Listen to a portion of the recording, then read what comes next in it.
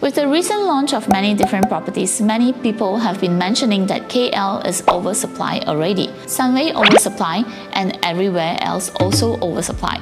Now let's look at a bigger picture of population.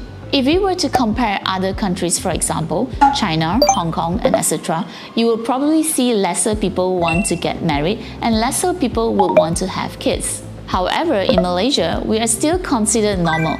Plus, with their laws regarding on the loan margin, down payment, people living in super small units, yet it costs a fortune that people would rather rent. Malaysia is still considered normal. Our country has a very healthy amount of young adults and a healthy portion of young generations. And with the help of the government, they're really pushing the infrastructure and the whole property development of the country as they rely on the construction to push the market. More developments means more money into the infrastructure to develop the whole country.